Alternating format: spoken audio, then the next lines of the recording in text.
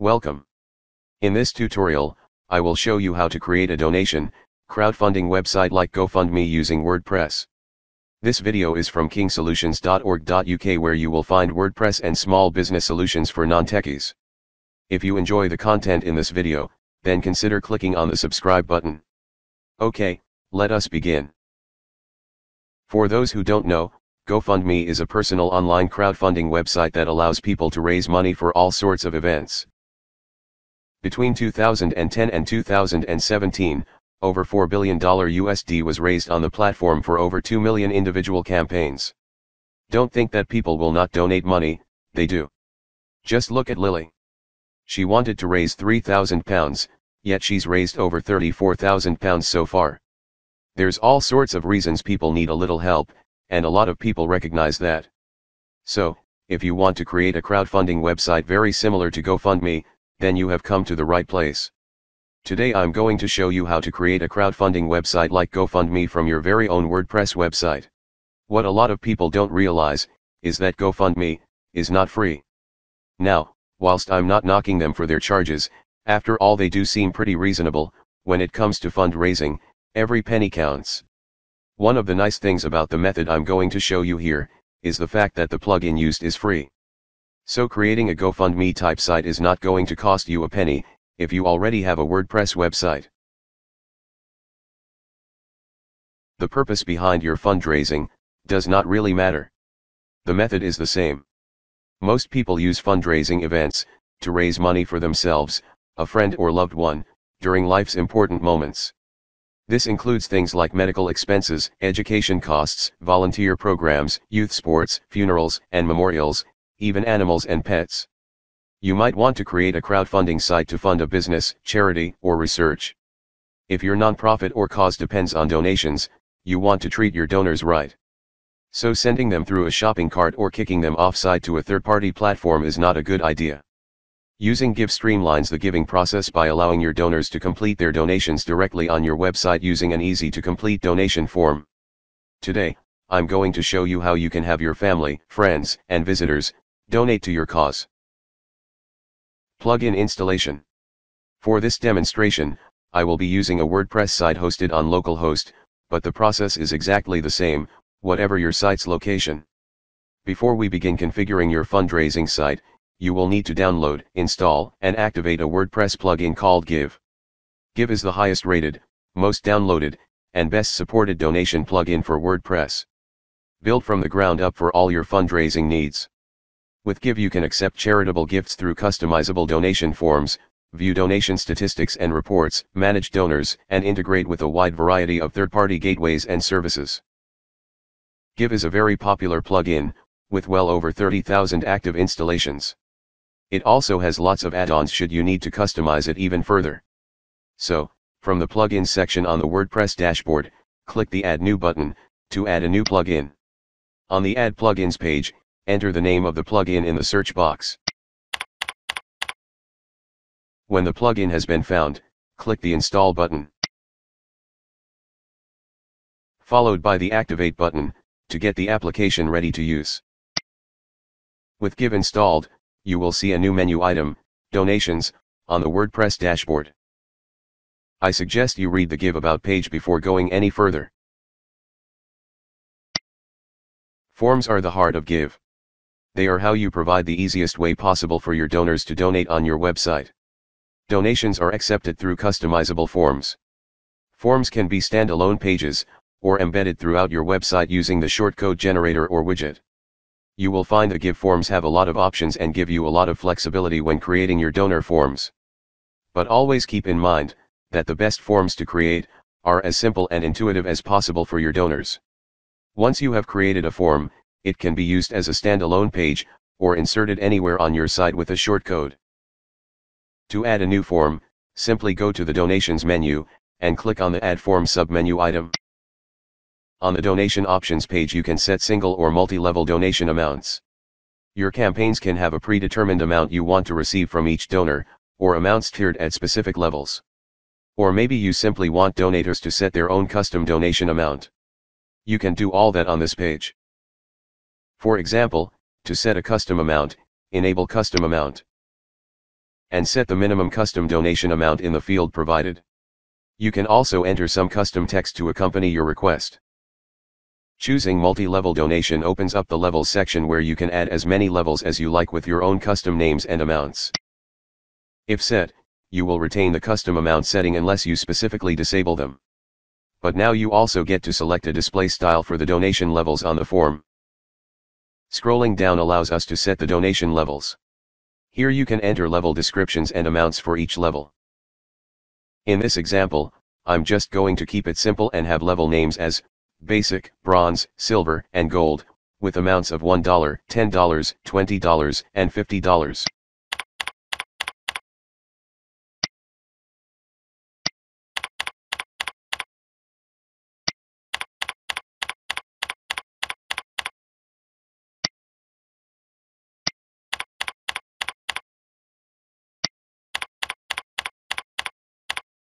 I'm setting the silver level as the default.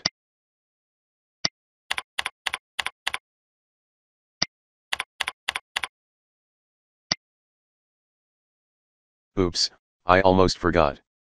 I have not set a title for my form. Let's call it, Save My Dog Poodles. Save the form. And see what we have. One thing to note, by the way, here is the shortcode for this particular form. Each form you produce will have its own, unique shortcode. The first thing to note here, is the test mode notice. We don't want to be emptying our bank account whilst testing the forms, do we? Next is the donation levels. The default, silver donation is displayed, but selecting any of the buttons will change this.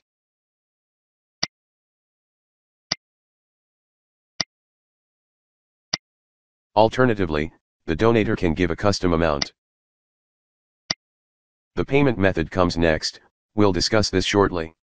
This is followed by the donator's personal information. This is optional, donators can remain anonymous if they wish. More on this later. And finally, the donation amount, and all important, Donate Now button.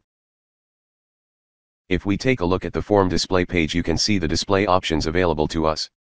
In particular, the button option. If we select this, and preview the page, you will see that the form has been reduced to a button. Clicking the button, reveals our form. This is ideal for use in sidebars, widgets, headers, or footers, to give your site visitors a one-click option. It gets your donation form on any page of your website. For now, I'll return to the standard form format. The default gateway refers to the gateway that you will enable on the Payment Gateway Settings page. We will do that in a moment. This option allows you to override the global default option set in the Payment Gateway settings. For example, PayPal Standard may be set as the global default payment gateway, but you may have a form where you want offline donations to be the default. You can change that here. The Guest Donations option allows you to have non-logged-in users make donations. I think this is the best option, but you can require donors to have an account, or register an account, when they donate if that's what you prefer. The registration section allows you to add the WordPress registration or login form to your donation form. This allows your donors to create or log into their user account on your website, and makes viewing their donation history page much easier. My preference would be to leave it at none. This is because, if you require people to jump through hoops before donating, they are more likely not going to bother. I think the bounce rate will be substantially increased if you require registration. But that's just my view. Given that GoFundMe requires registration, I guess they would disagree with my view. The floating labels option just gives your forms a more uniform look and feel. Just leave the default. Okay, let's move on to donation goal. This tab allows you to enable a goal for this specific form, and display a progress bar. If we enable the donation goal, you get the option of setting a goal for each form.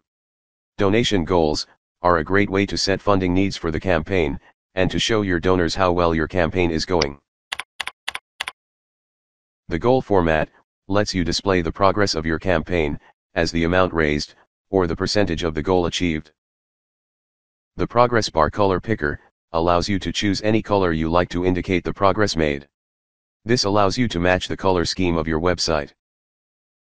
The Close Form section is where you decide what to do once your goal has been achieved. You can choose to let the donations keep rolling in, or you can choose to close the form once the goal has been achieved. If you close the form, you can show a message to indicate that the goal was achieved, and thank donors. Moving on to form content. And enabling, display content. Allows you to add content before or after your donation form. This makes your single donation form pages fully standalone donation landing pages. In this section, don't forget to state the reasons for your fundraising clearly and succinctly. Tell donors what you hope to achieve and why. Finally, add a strong call to action.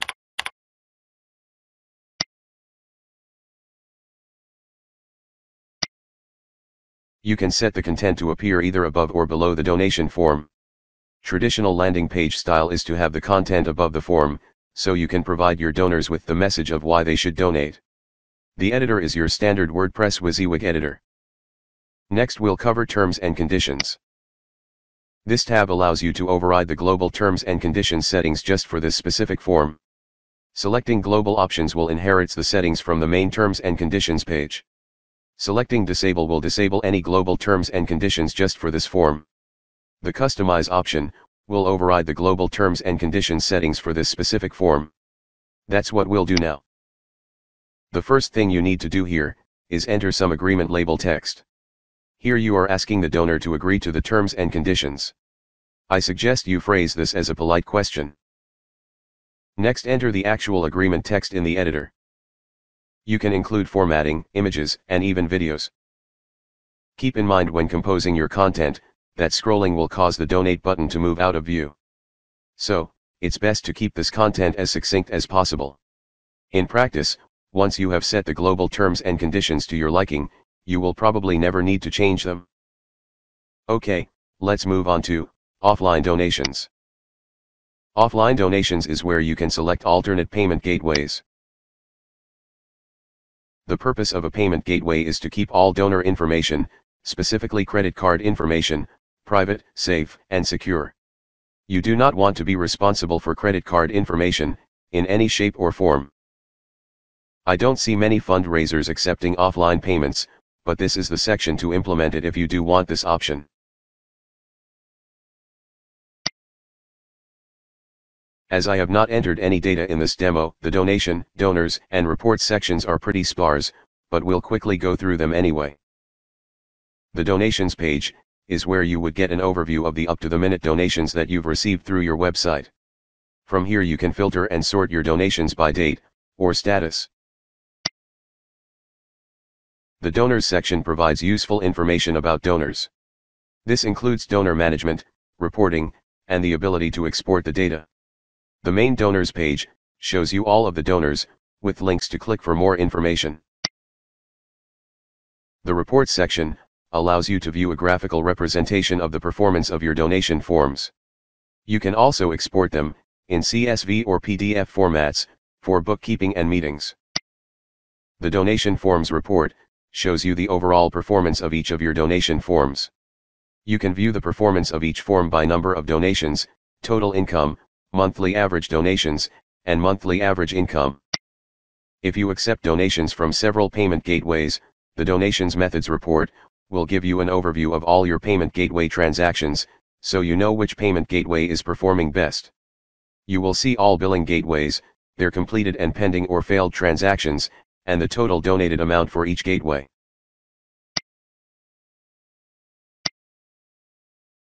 Give Settings section controls the global configuration of how your forms interact with gateways, send emails, and sets the defaults for the display of your forms.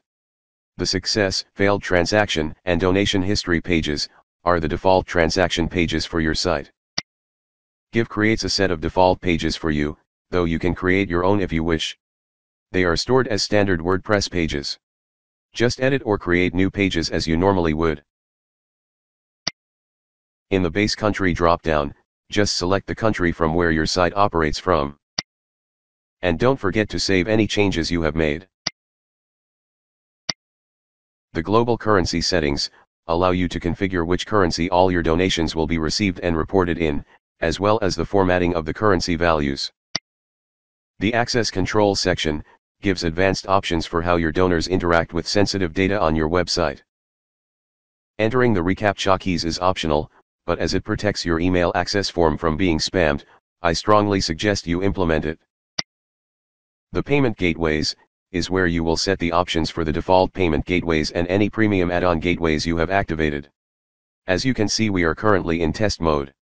You will need to change the setting when you go live. The enabled gateways list populates by default with 3 gateways: PayPal Standard, Test Payment, and Offline Donation. If you've enabled any premium add-on gateways, they will also appear in this list. You will probably want to enable PayPal Standard, and disable Test Payment and Offline Donations here. Generally speaking, all you need to accept donations is PayPal Standard. If you've already enabled your PayPal account to accept payments, then you're ready to go. Otherwise, go set up a free PayPal account. The link is below the video. If you are going to be using PayPal Standard, you will need to enter your email address here. If you want to customize the look and feel of the PayPal landing page, you can do that through your PayPal settings. PayPal has detailed documentation to help with that. Once you've created the page, just insert the name of it in this field, and it will be used for all transactions with PayPal. If you are going to be accepting offline donations, this is where you will configure the default settings. Remember, if you are collecting any visitor information, even if it's only email addresses, then using an SSL for your site is highly recommended. In the Tools Export section, you can export all your donor and donation data into a CSV file for use in any spreadsheet software. You can export a PDF of donations and income and donation stats, donation history, and donor details. The Import tool allows you to import donation data from any source using a CSV file. This could be handy if you are migrating from another platform. Just follow the instructions supplied, and you will not go wrong. Add-ons allow you to extend the power and functionality of an application. Give has lots of excellent add-ons. Now, whilst some of these are free, most are not, so be aware of that. For example, the Recurring Donations add-on allows your fundraising to receive regular subscription donations. Did you know, the average recurring donor gives 42% more per year than the average one-time donor? If you use a payment gateway such as Stripe or AuthorizeNet, you will find an add-on for them here. If you run your crowdfunding campaign in tandem with an email marketing campaign, you will find add-ons for MailChimp, Aweber, and Constant Contact waiting to go into action. PayPal is one of the most widely recognized and used payment gateways in the world. In Give, the default payment method for PayPal redirects users to the PayPal website. PayPal Payments Pro allows nonprofits in the US, Canada, and the UK to accept secure credit card payments on their site directly rather than being redirected. So you might like to give this add-on some serious thought. There are many more add-ons available. I suggest you take some time and investigate further. Well, I hope you liked this video and found it helpful. If you did, then click on the like button below, and leave a comment. If you want to receive more helpful videos, don't forget to subscribe to our channel, and check out the King Solutions website for more useful information. See you soon, and thanks again for taking the time to view this video.